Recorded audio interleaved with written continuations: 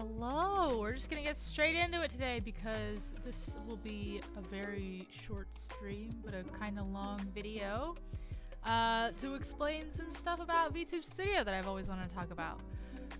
So if you're a Live2D rigger like me, you might not think a lot about how, you know, you finished all the Live2D stuff. Like, yeah, maybe there's like a little bit of more stuff you have to do, like animation or whatever, but maybe you haven't thought about it. So we're gonna go in order from the stuff that I think most people are already doing to the stuff that's like super esoteric. Maybe even if you're a really experienced Live2D rigger, you've probably never heard of it. So for this example, we're gonna be using this model I have that is already a model I use, but it's straight off the line, right out of Live2D. Blink twice if this is pre-recorded. It's not pre-recorded. It's not pre-recorded. It's not pre-recorded. I'm just that good. So this is a Live2D model that is just completely, you know, I haven't done anything with. So this is the auto setup, obviously.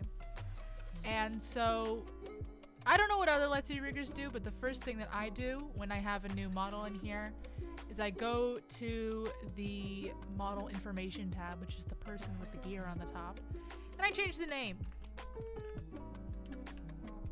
I change the name so that this is the name and the icon that will show up in the list of models here. And then I also take a picture for the icon.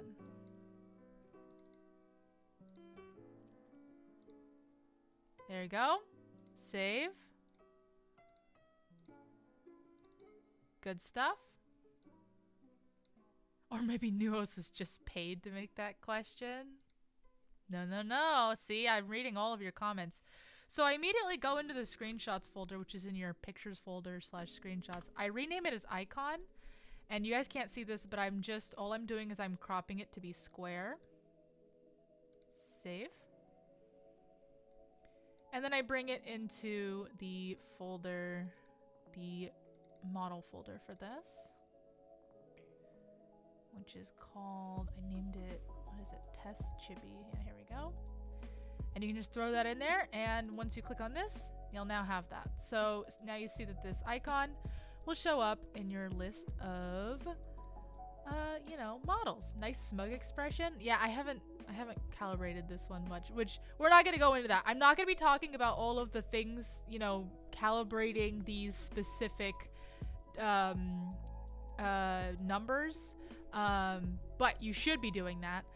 Personally, by the way, I only ever change the in values because the out values are the parameters. So there's very few instances in which you want to change the out values of a tracking parameter. You pretty much only ever want to change the in. One of the most common is just going to mouth open and changing it to 0.1. At least I changed it to 0.1, which is kind of overkill, but that's how I like to do it. So personally, this is 100% personal preference. I turn off movement config.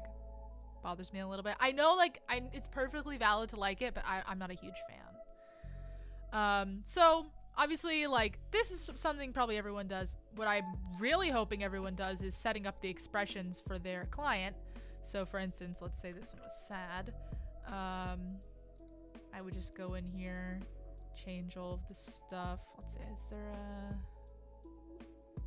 maybe like sad little eyebrows? You can type in the value.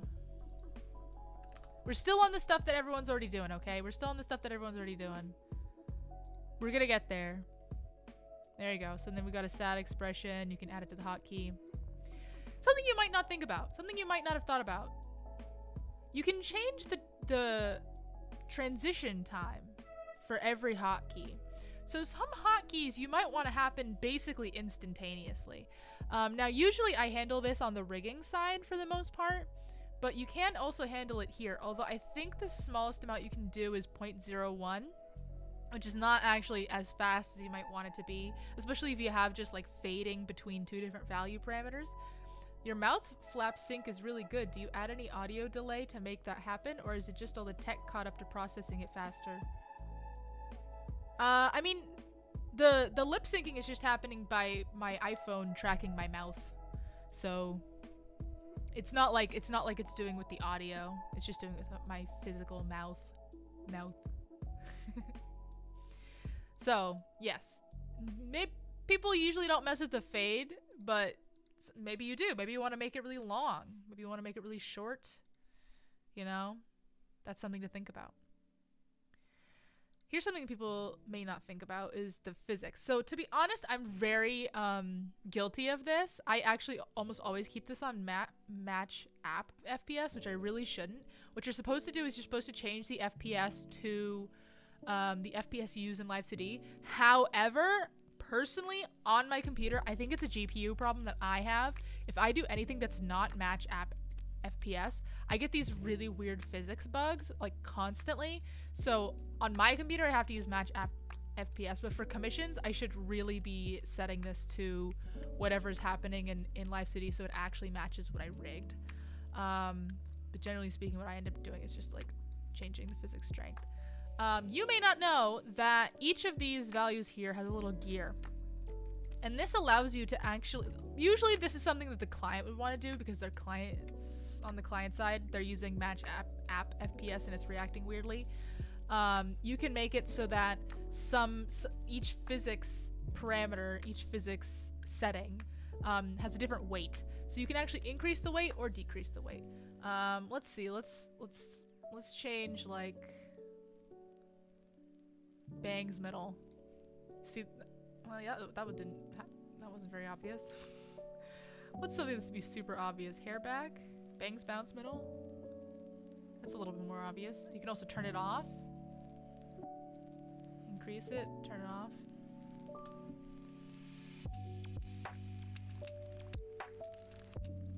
You can't, it's hard to tell with those because of the way I have it set up, but Live2D really made physics match the FPS unlike Unity's separate physics thread. Yeah, it's a very, very weird Live2D thing.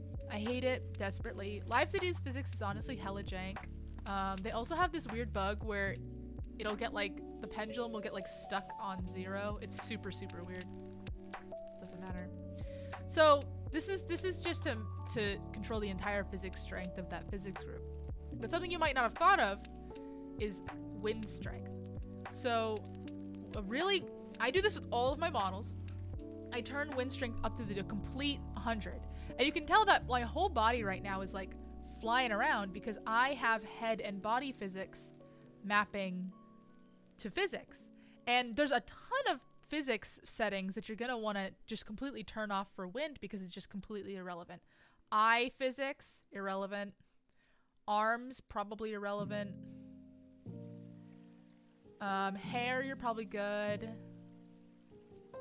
Ears are probably fine. Chest you might want to turn off unless you want some wacky chest physics. Pupils I definitely want to turn off. Tongue I definitely want to turn off. So there you go. So now the wind physics is only affecting the things that it would actually affect. Oh, this one's fun. This is a fairly comparatively new feature in VTube Studio called dragging physics.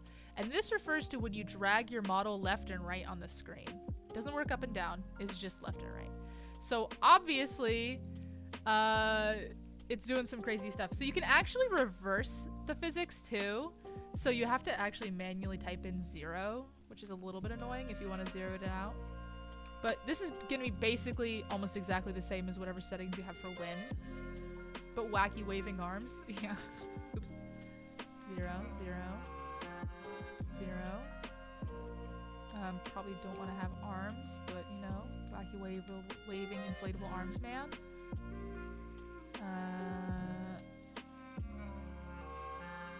And like I said, it only affects X, so you might want to zero out the Y stuff too, because it does only work for dragging left and right. But that's just, you know, neither here nor there. Pupils and tongue. There you go. So now when I drag myself left and right, it does more what I'm expecting it to do. Rather than just flinging my whole body everywhere. And actually it might be fun to just turn that on for the client by default, like have it, you know, something kind of low, something a little bit less noticeable. But that's 100% personal preference. They won't think to turn it on to be honest. So if you just like turn it on a little bit, maybe like 30, 35, that tends to be kind of nice. Something they probably won't even notice, quite frankly, but I notice. I notice. So more stuff on this model on this model pane here. This one, usually you only have to do it if it's noticeable. This fix white lines thing. So sometimes when you have a model and you zoom out, it doesn't happen on this model. But sometimes if you have a model, you'll see white lines, especially if you have like a lot of black art meshes next to each other or like mask stuff.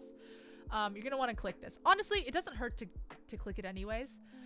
It just basically changes the texture atlas just a little bit and widens all of the color, the color of the art meshes, so that it doesn't create that white outline when you zoom out a lot. So it doesn't hurt to do that. Here is the section where we're getting into the stuff that I don't know how many Live2D riggers know or do this. But this is one of my favorite, most underutilized things in VTube Studio, is the customize model panel. So the biggest one is the exclude art mesh from item pinning, but we're gonna ignore that for right now. First, we're gonna do the customize scene lighting for art meshes. Now, for reasons I don't really understand, when you turn that on, it doesn't show you what it would look like. So you have to, before you start doing that, you have to go to, where is it? It's the camera one. You have to actually turn on the lighting stuff. So just turn it on to anything so that you can clearly see the lighting. And then go to customize model, customize scene lighting for art meshes. And now, especially if you have things that glow, this is absolutely necessary. So you'll see I actually do have some glowing things here. So I want to turn off that effect from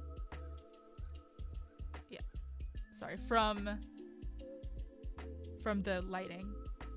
Could you program some kinematics to detect how much you drag horizontally so the legs automatically follow at the rate of pull in that direction? Wow, that sounds like so much extra work for no reason. I don't know why this is called Artmesh 10. I'm a hack. Oops.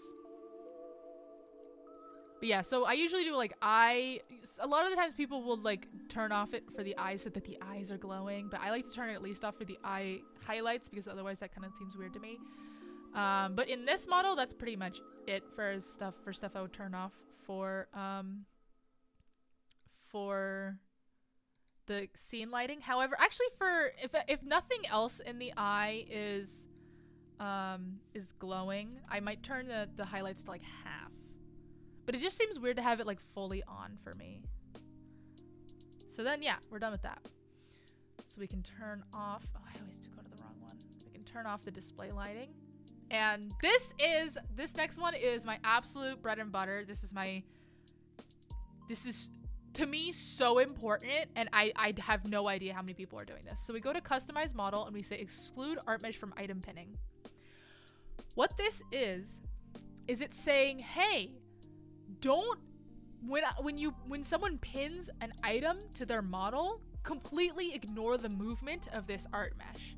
So for me, I turn this off for the lips, like pretty much anything that's labeled mouth. Oops.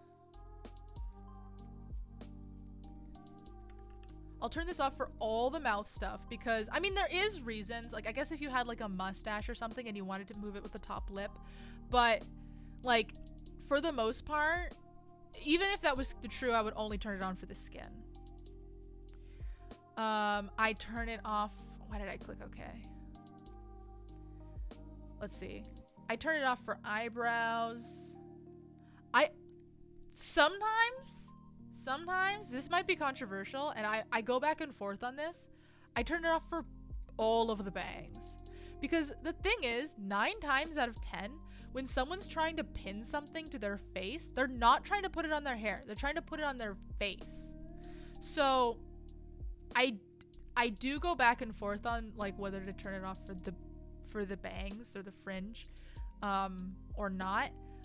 That will be up to you. Maybe you want to ask the client that. Definitely turn it off for the shadows.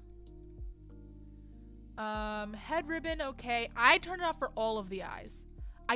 I have a hard time thinking of reasons why you would want to pin stuff to your eyelashes. I guess it could happen. But, oh yeah, anything inside the mouth, I definitely turn it off. I turn it off for the blushing. We're going to talk about that in a second. I don't turn it off for the nose because I can see a lot of reasons why you would want to pin stuff on your nose. But, well, it depends. It kind of depends on how much the actual nose art mesh moves from the face mesh, but we'll talk about that in a second because I actually rig my face mesh with item pinning in mind, and that's extremely crucial. So I'm gonna just turn off head shading. Do not turn off the base color of the head. That is like the most important one to have on. If I have nothing else turned on for item pinning, I have that one turned on. So generally speaking, on the body, I keep most things on unless it's like some sort of weird thing that I don't know why you would want to have it on. Glows off. I think that's pretty much it on this model. Oh yeah, this eye thing clearly is still here. Oops. Let me just go through this really quick. Like I said, I turn it off for all the eyes. I see a glow. Let's turn off for the glow. Glowing or shining or whatever. Turn it off. Turn it off for all the eyes. Shadows off. Masks off. Like literally just search for mask and just turn it off. Shadow. Oops. Off.